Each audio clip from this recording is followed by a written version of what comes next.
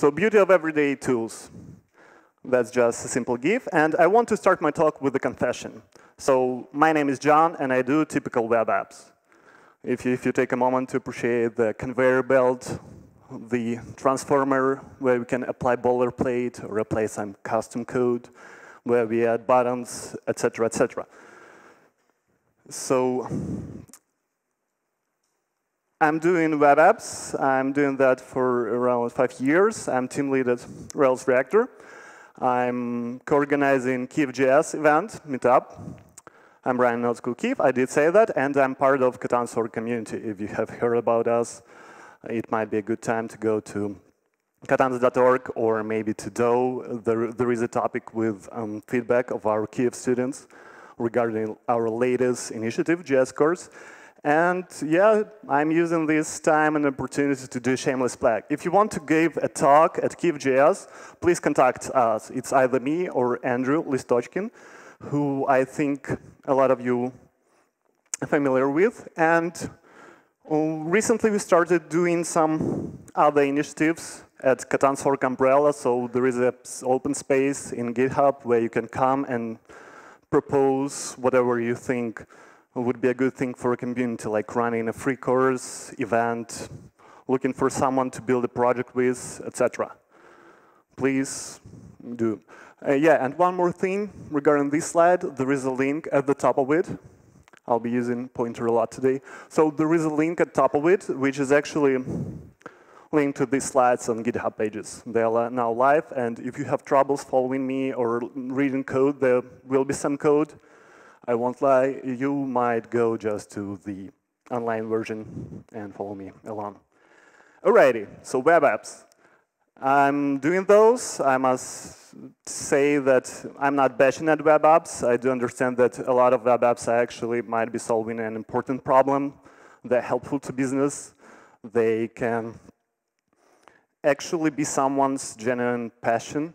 So there are a lot of people who might be arguing all day regarding semantic layouts, the performance of the browser, the architecture of the application that should be used to display the form on the page in the best way. And there is a lot of looking down by other developers from other areas at the web developers. And why is that? So basically, development in a nutshell, that's some internet trend I took. It's in Russian, but I will translate it for you if you don't understand it. It's just about being able to show a list or its part, add an item to the list, show that item in the list, so maybe change it, add it in some way, and just delete it, right? So it's not rocket science. We are not actually sending item in space. By the way, there is an open source NASA dashboard, which is used, which can be used to track telemetry from actual rockets in space, which is kind of cool. I think it's now in GitHub in open source. So yeah, back to web development in the nutshell. And if typical web dev would be asked, like, when was the last time you did use some sort of algorithm, data structure, etc.? There is this poll that was ran by Mikhail Bortnik. He is a good friend of mine. It's not too representative, as there are like 250 answers or something.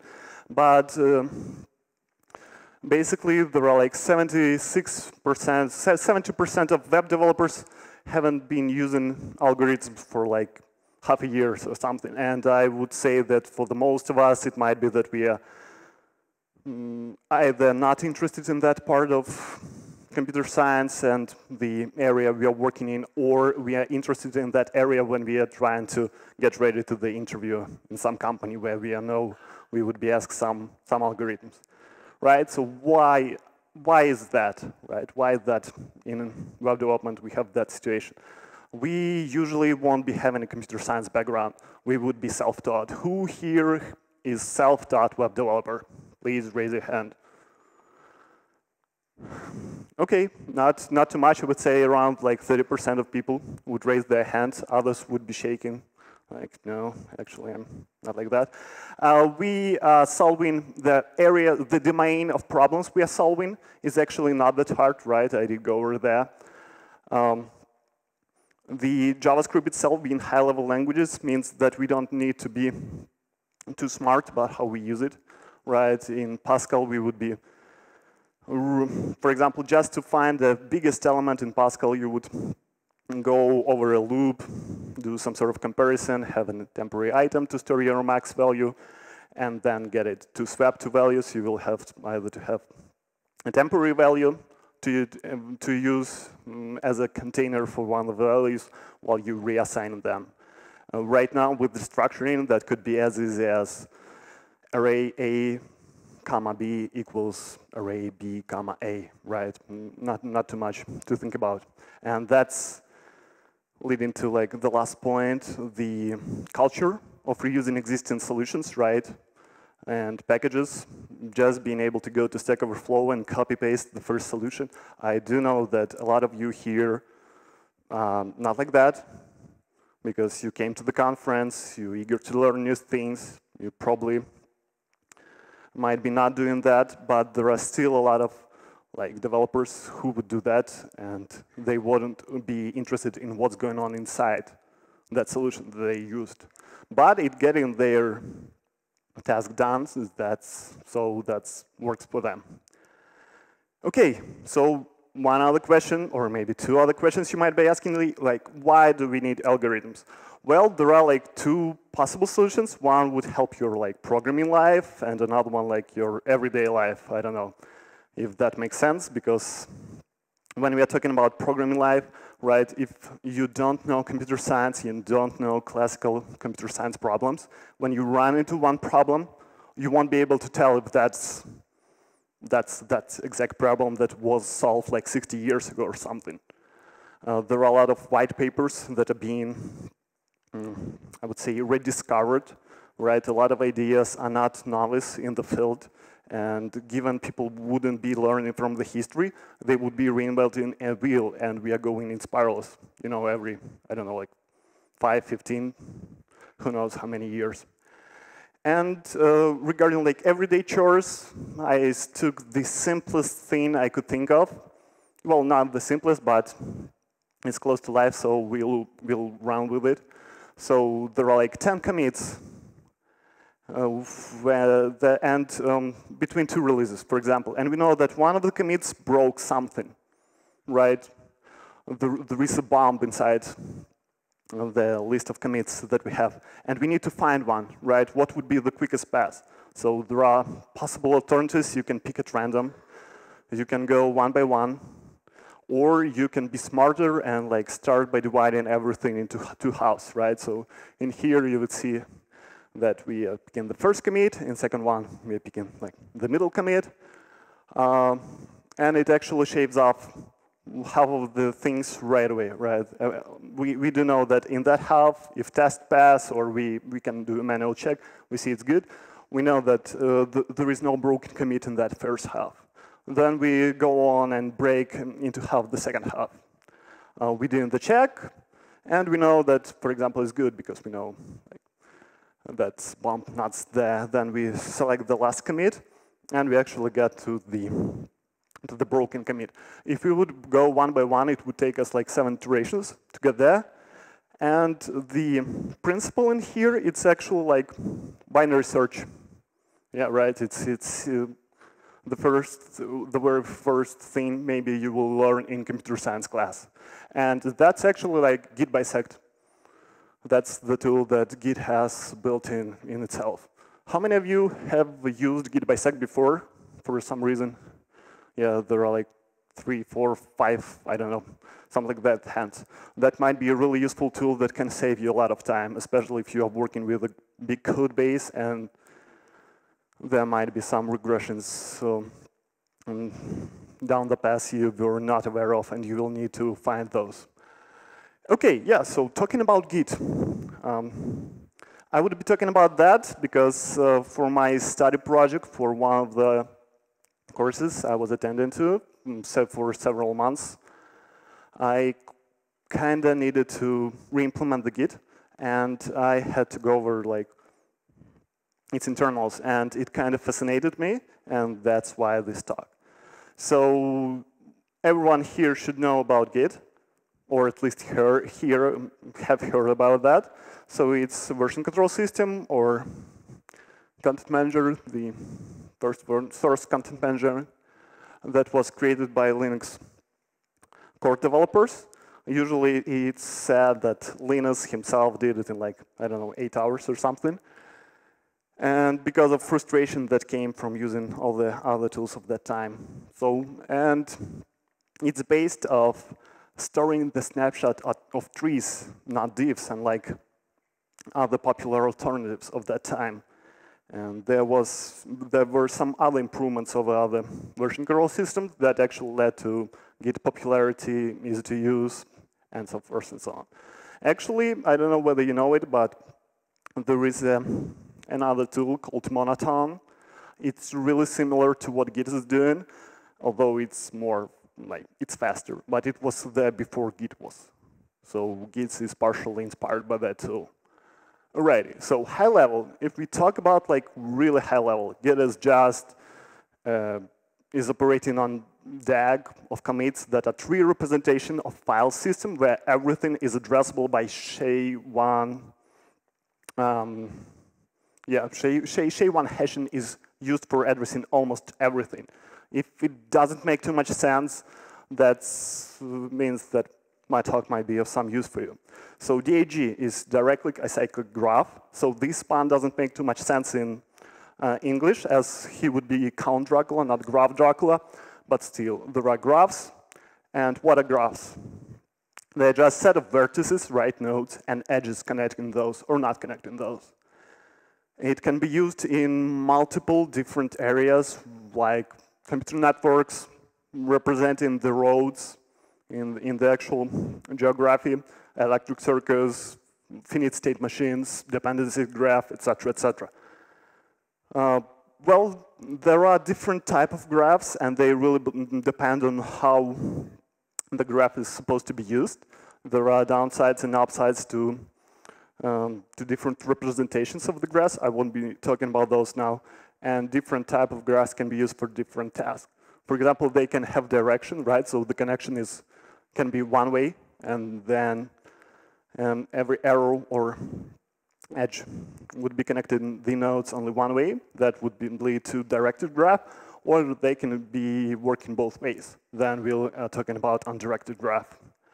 Okay, cycles. Cycles is something is characteristic of the graph when there is a loop inside of graph. It can be either one node pointing to itself or some sort of loop that you can see in the graph.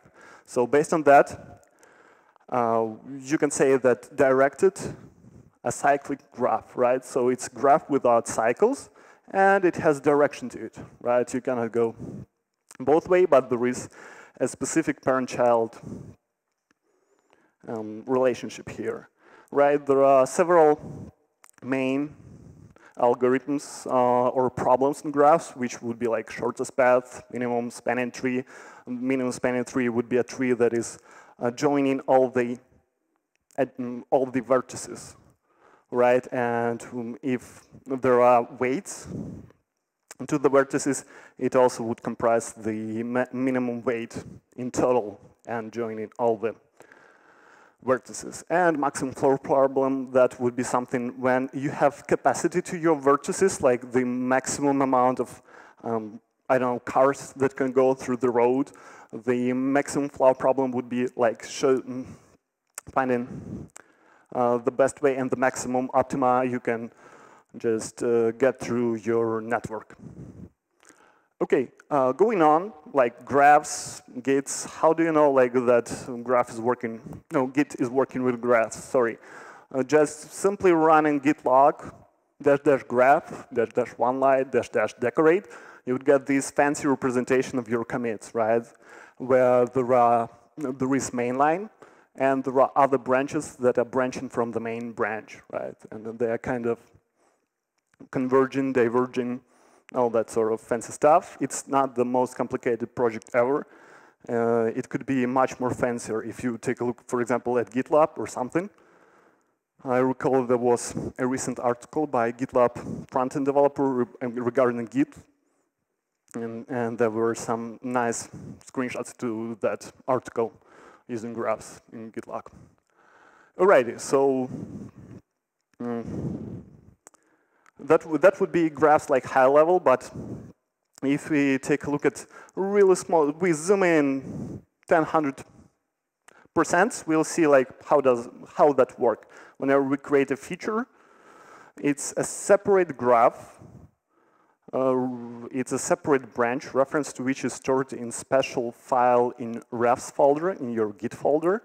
It would be saying that there is a commit that we created, for example. We didn't create that branch for no good reasons. So we created a commit. Its parent commit is in master. Then it can be the case that there were some new commits to the master and some new commits to the feature itself.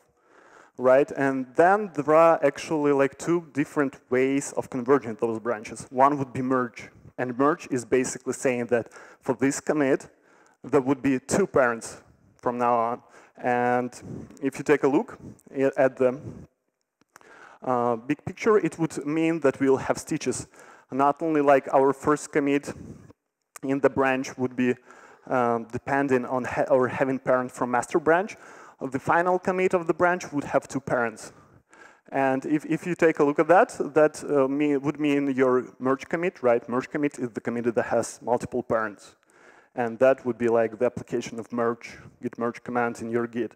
Or you could rebase your feature. And rebasing your feature basically means, you know what, Git, let's forget all that, that happened in this branch. And instead of saying that it was forking from the master at commit A1, let's pretend that we wrote all that code only after commit A2 in master branch happened.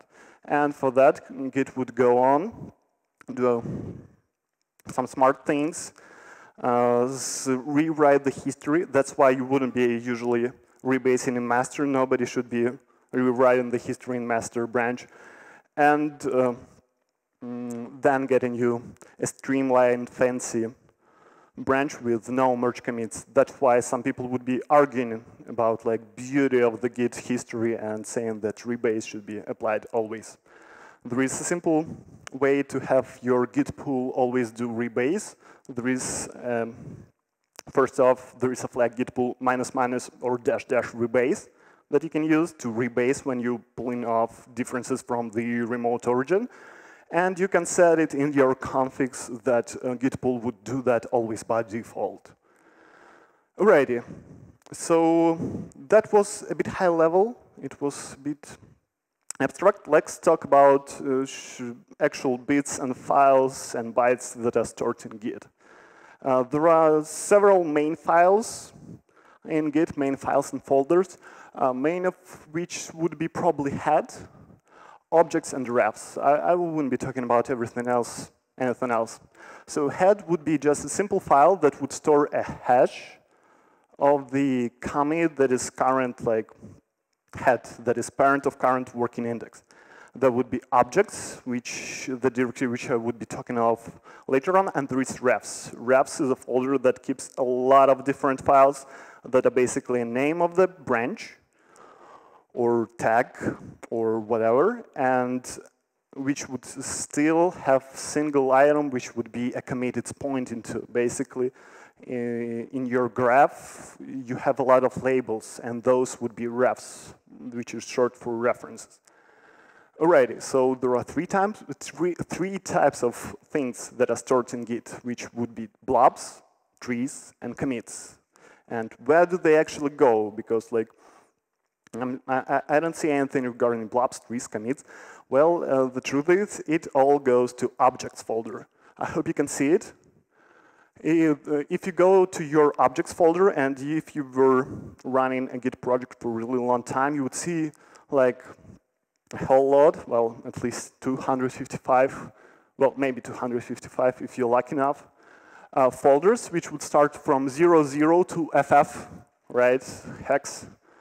And each one of that would have just a simple file, which would be labeled with 38 characters file name. So that would be a total of 40 hexadecimal digits. And that would be actually a product of hashing, right? So what is this hashing thing I'm talking about? We do hear a lot about hashes.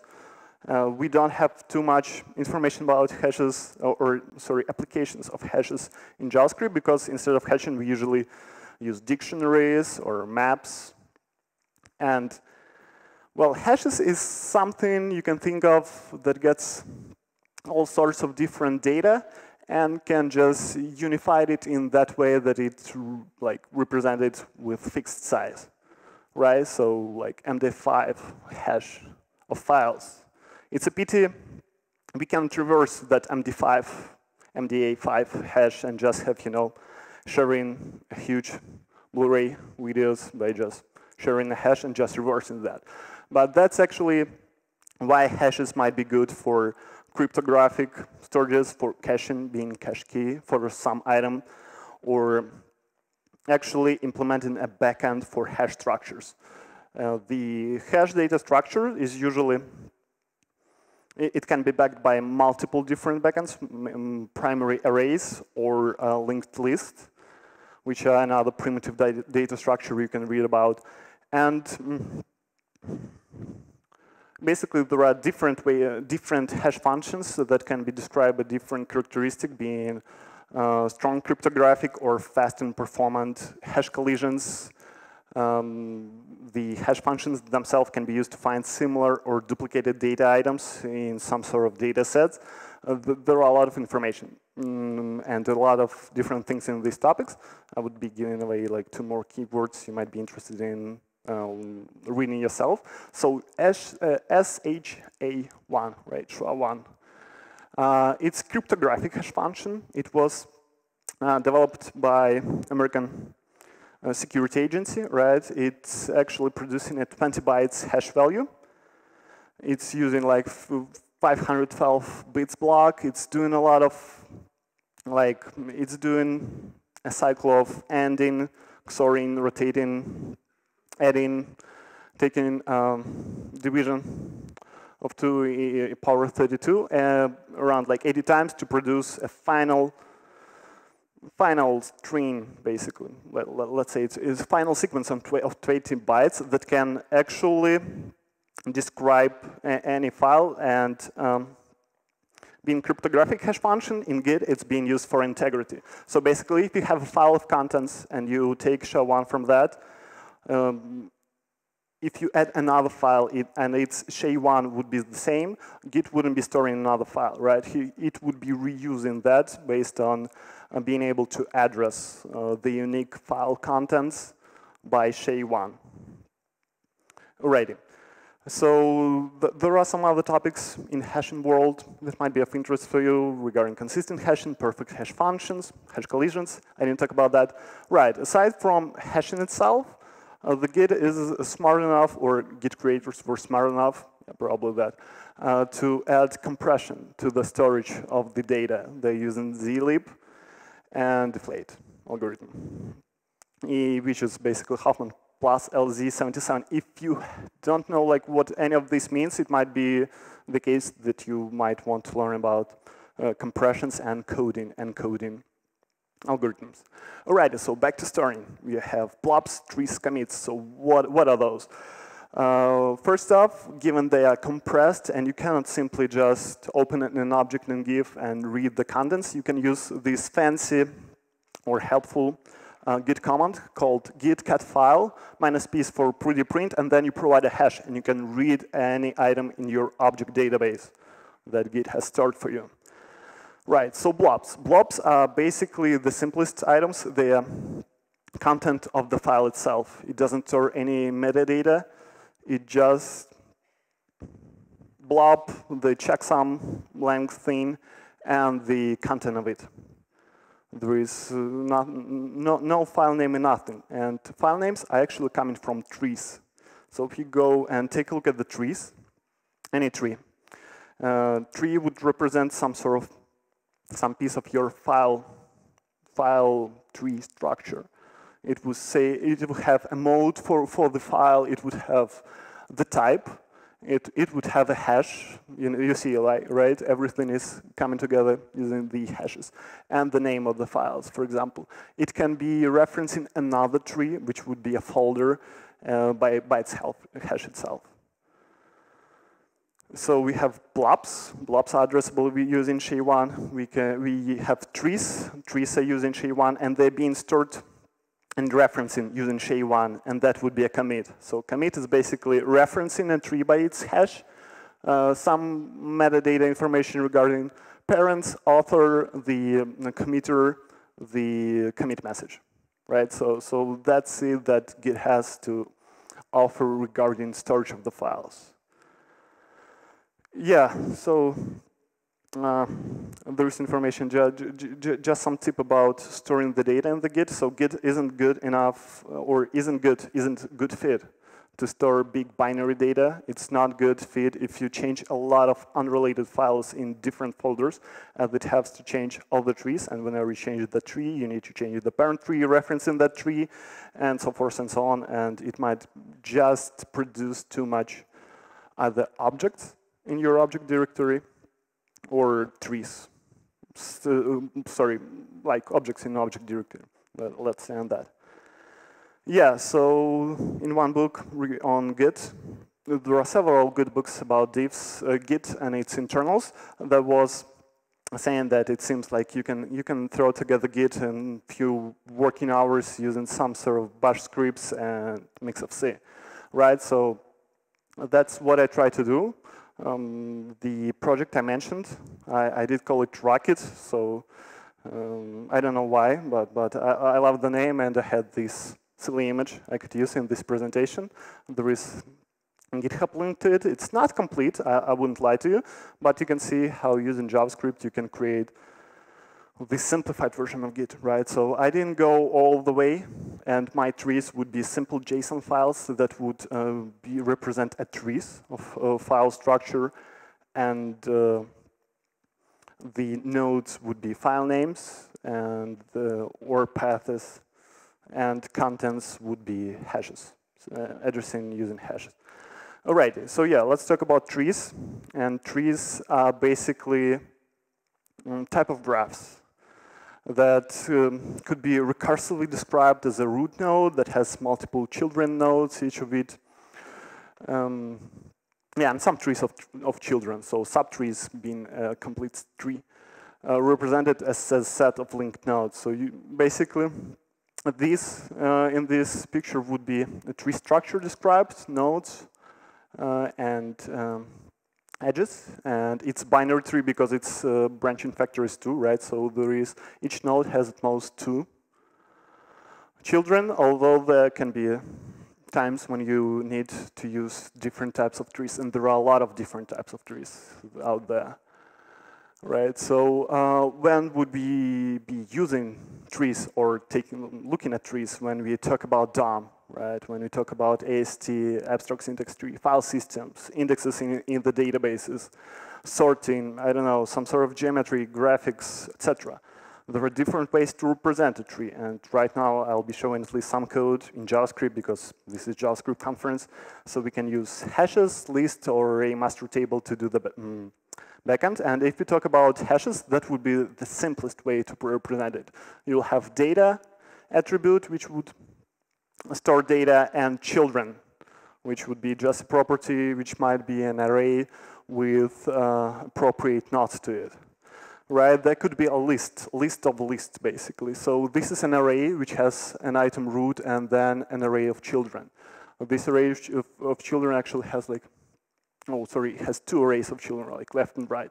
So the first list also has some other children's, which are basically nested inside the array. Right, and there is an array. Given we know the branching factor, right? Because that's important, we can say that in this array, this vector of specific length, we would be storing our tree. But we need to know how many children might be on each level, so that just provided the level and parent, we can calculate the offset and get the appropriate node, right? So it would be a simplest list.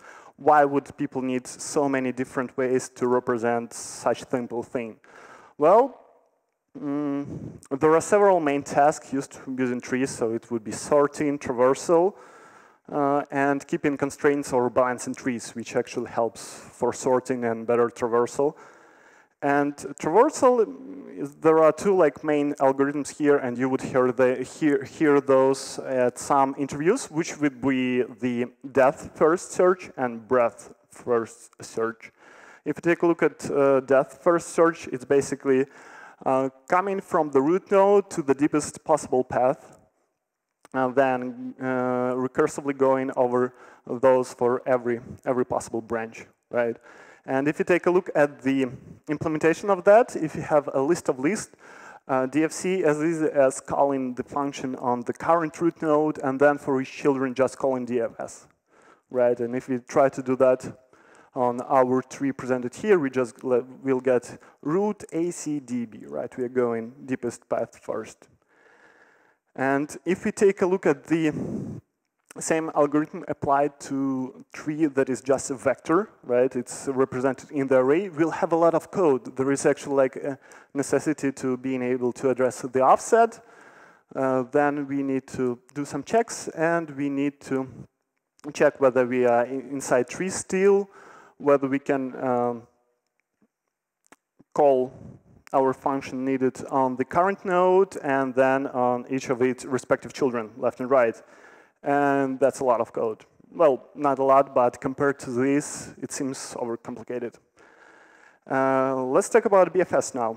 So BFS is basically, if in DFS we would go deepest way first, in here we'll go over each level. So we can go 1, 2, 3, 4, 5, 6, 7, 8, 9, 10, right? So the digits do tell the order. They are not random. And breadth first search, if you try to implement it with our list of lists, we'll need to have a queue, right, in which we would put every child of current node and then go over those loop and recursively add, or not recursively add, sorry, just concat the children of those nodes to the queue and working our way through the queue until it's empty, and console logging it.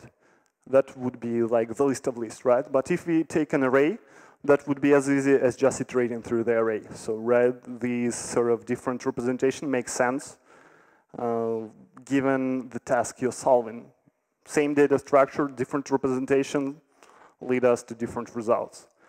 All right, so just a side note, for initial implementation, I took a list of lists, right, and it turned out to be great pain, given there were a task of adding things to the trees, removing things from the trees, modifying things in the trees, and with just simple arrays, it might be burdensome. But if afterwards I switched to just using hashes, right, and it turned out to work great for my use case. And my use case would be a file system where we have a single root node, but it can have multiple children, and we don't know the branching factor in advance. That's why hash did make sense. Alrighty, so that was everything you had to know about Git storing, or at least at high level, right? But another important thing in Git that we like and love, I don't know about you, but I do love it, is being able to render a diff between files, right? What you had, what you did, how the file changed, I don't know, folder.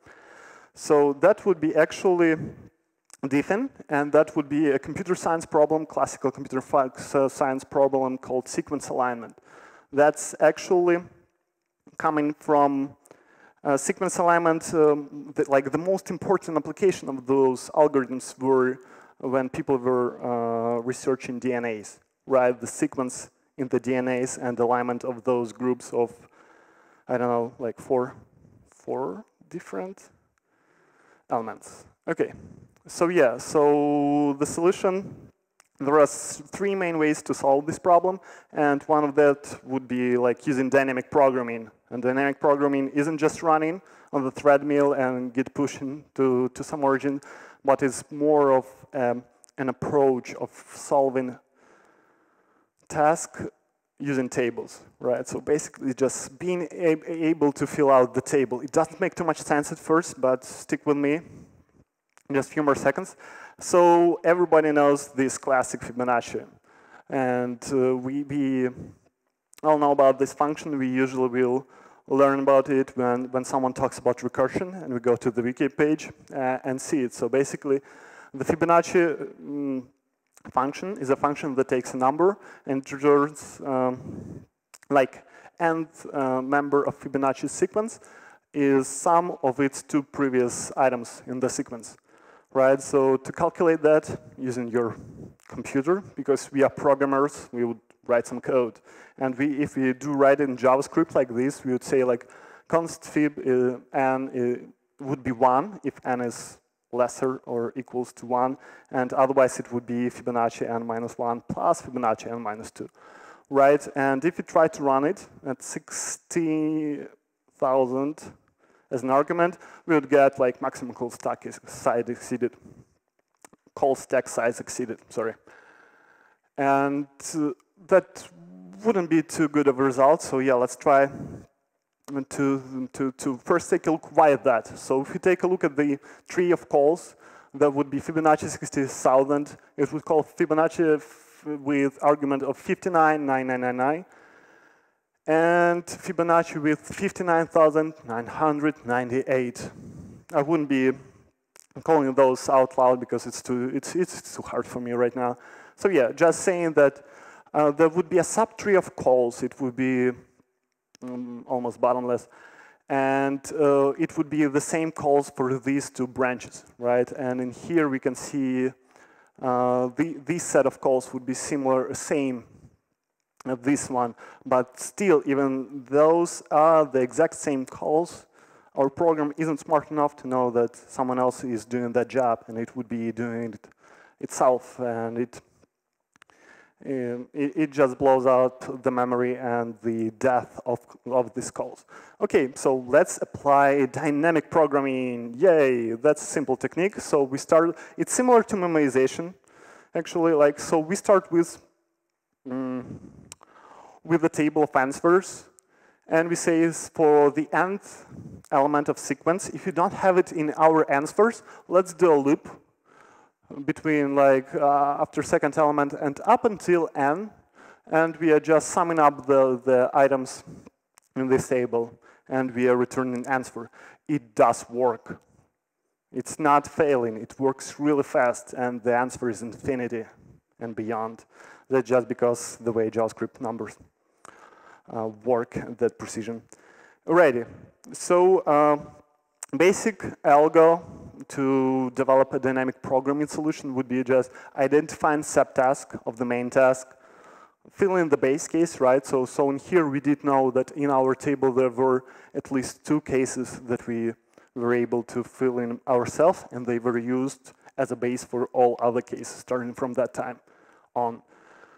Finding the recurrent rule, right? So being able to say that Fibonacci n equals Fibonacci n minus 1 plus Fibonacci n minus 2.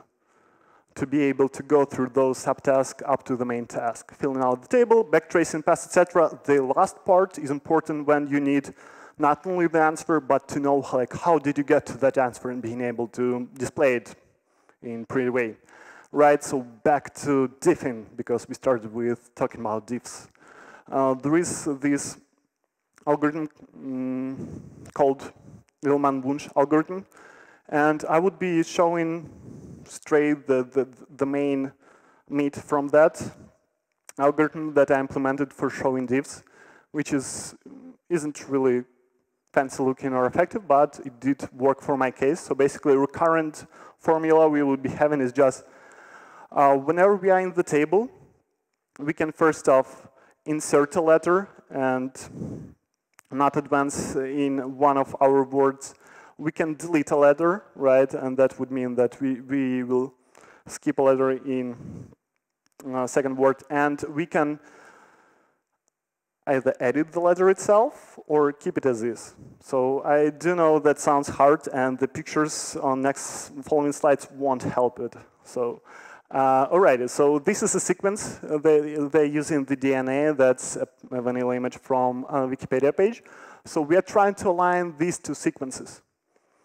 Right, we have the basic cases. Basic cases for top row would be like, what would it be if we tried to align nothing with that word and just added one letter at a time? And what would be like if we tried to align this word with nothing and just deleted one letter at a time? The numbers in here are actually like the score points that I used. And this is related to actually Lapshyn distance, if you are aware of that. So that score is being calculated based on, can be calculated based on this algorithm and this sequence alignment. So whenever we don't do anything, we just keep the letter, it means that we have no penalty. That's good. If we need to actually like add a number, or sorry, add a letter, that would be a penalty of that should be -1. So yeah, we're going from 0. The match is actually giving us the benefits, saying we're good boys for doing the right choice here.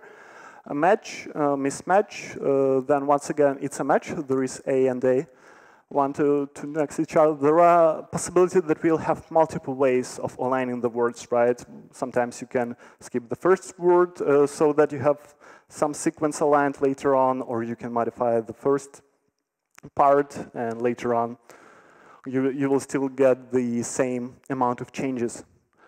Right, and so forth and so on. So we are going from top to bottom, and when we in right corner we can backtrack, like what was the way that we got to this alignment. And if I try to go with like what I had, math skills, illustration. So I was trying to align two words. One is being gibberish hello and another one being hello. I filled out my master table, and the highlighted items are actually the items I was taking. And if I would be to represent it in reason, that would be this result. So we are striking through one item, keeping 2 letters, then we actually need to add another letter, and that we will get a final O. And that would be a Lapshyn distance of 2, I assume. Yeah, because there, oh, sorry, there are only 2 things that we changed. Alrighty, there are also different ways of aligning things. There are different ways to find the scores, and based on that you can get different results. If you do know the recent versions of Git, they have this new heuristic for displaying divs, which makes it more readable divs. I don't recall the flags that needs to be used to have it, but that's really nice, look it up. Alright, so being able to have dynamic functions and different scores will lead to different behavior of this function and different outputs. Right, so hello, hello. And yeah, so if you were to learn Git internals, you would learn about like hashing, compression, the graphs, the trees, the dynamic programmings, and there are also some fancy magic Git does that you are not aware of, like detecting file rename, right? So if it's just using objects and you move the file and then modify it, it still occasionally is able to know that there was a rename, and it's not just a new file that came out of nowhere, which is really nice. Previously I thought it was because it was storing the divs of the files, but occasionally it turns out it doesn't. It does ref packs, it does garbage collection, right? So whenever there are some items that are not accessible through from any commit, it would just delete it and free up your space.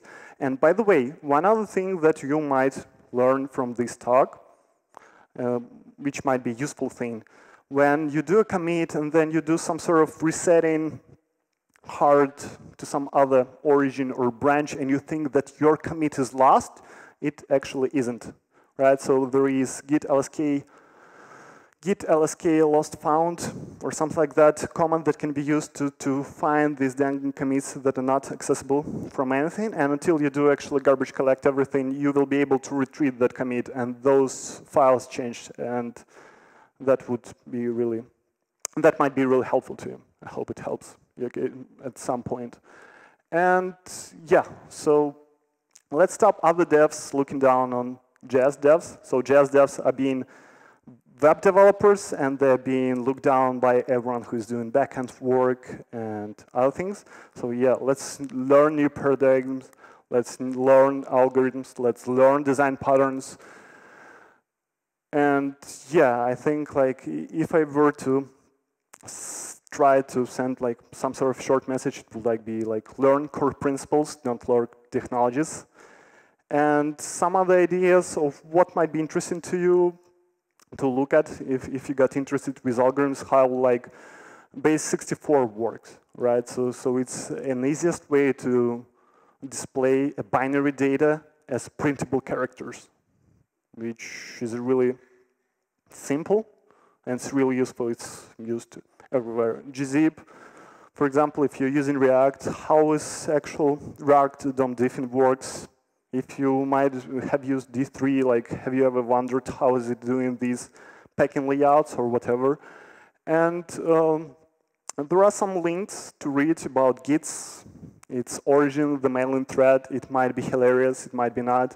There are a lot of insights from Linus and other core developers about Git, their ideas about ideal version control system, and like their thoughts about existing tools of that time. Git from the bottom up, Git magic, and yeah, so a lot of things here might be influenced by what I've learned from the projectors algorithm course, and this link is actually a repo in GitHub where all the lections are. There are a lot of referenced literature there, a lot of articles, books, etc., which might be of interest to you if you did get interest. And yeah, images were done by Shake Breeze. And that would be me concluding my talk. My name is John. I'm also known as Alex Lapshyn. You can find me at sudodoki Twitter handler, and that would be it. Thank you for your patience.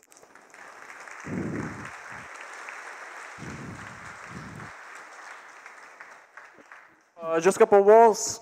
If you have any question, you can raise your hand, and we have volunteers on the left and on the right side, and they give you a microphone.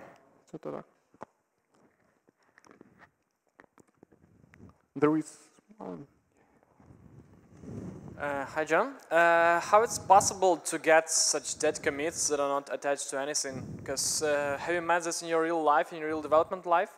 Yeah, I did do that. How? I had a useful bash alias somewhere in my ZSH config, which I didn't use for a long time. I will try to look up the exact command and just send it to you in the Gitter. Yeah. So it's basically just listing all the unreachable objects in all the trees, and it's just saying which branch, what's the commit hash. And that did help me out one time when, you know, like this feeling when you're like, oh God, I screwed up all the day work for no good reason. I just wanted to do rebase so that my team lead would see a fancy branch history. Yeah, so I'll just share it with you. Any other questions?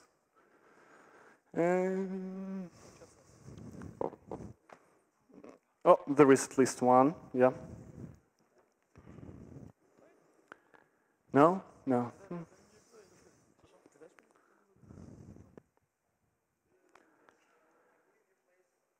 I will repeat it, yeah.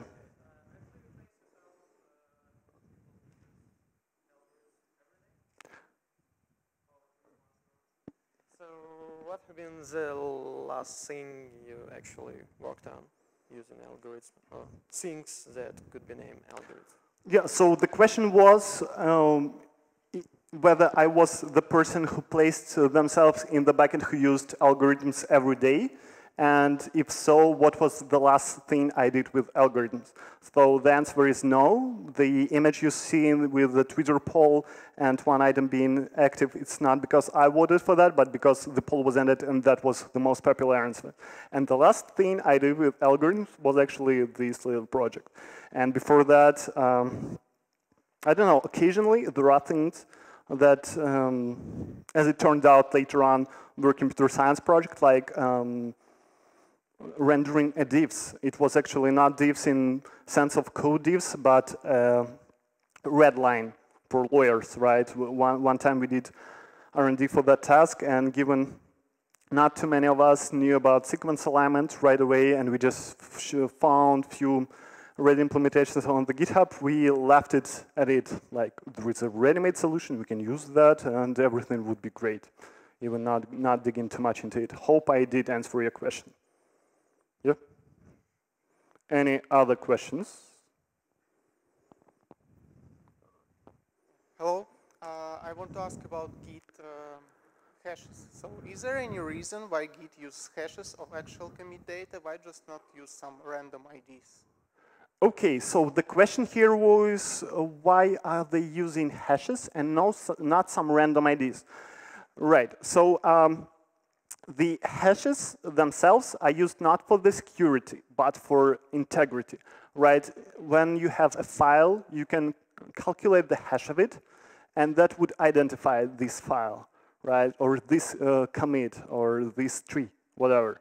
Whenever something on your hard drive fails, and that file becomes corrupted, the extra bytes or some bytes missing, Git would actually calculate the hash, see that it's mismatch, and it will alert you. And that's why that hash is bringing in integrity. One other thing would be, you cannot just rewrite a file on itself, because if you rewrite the file and you try to snoop it into someone else's Git repo, it won't work. You need to modify the file, which will mean that you will modify the hash. You will modify the tree that has this hash, and the hash of this tree would modify, and you will need to be able to modify the commit that is referring this tree, which is actually being a hash, and then there is every other hash that is referencing this hash would be needed to be like modified as well, right? So it's too much work to compromise Git, but Git isn't like secure.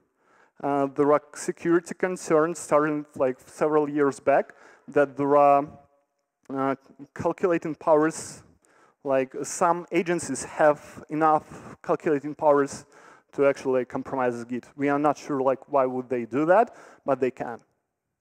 Yeah, I hope that did answer your question. Thank you. Okay, anyone else?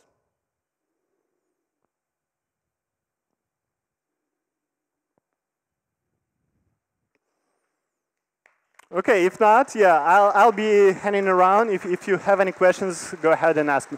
And by the way, I do have cool stickers. I have Node School stickers. I have Node School Kio stickers. I have KFJS stickers and the Catan.org stickers. Yeah, thank you. You were a great crowd.